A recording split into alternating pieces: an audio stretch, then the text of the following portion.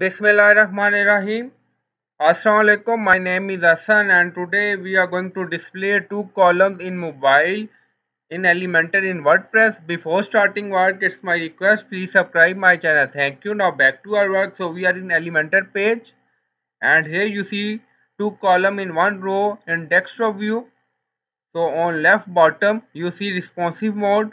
So click on it. Here you see responsive mode. So click on it and then you see responsive mode on top bar, desktop, tablet and mobile view. So this is two column. So click on mobile view and now you see and mobile view show on screen. Here you see one column in one row but on desktop two column in one row. So this is column.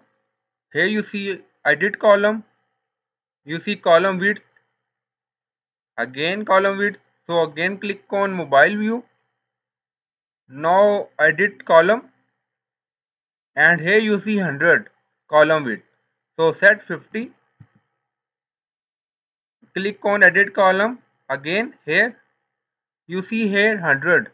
So again mention here or write here 50. Now you see two column in one row in mobile view in Elementor in WordPress. Then click on update.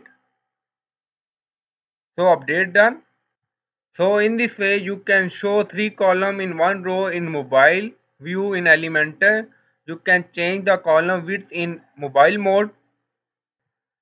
You can enable responsive mode from here and then show on top bar and then click on edit column.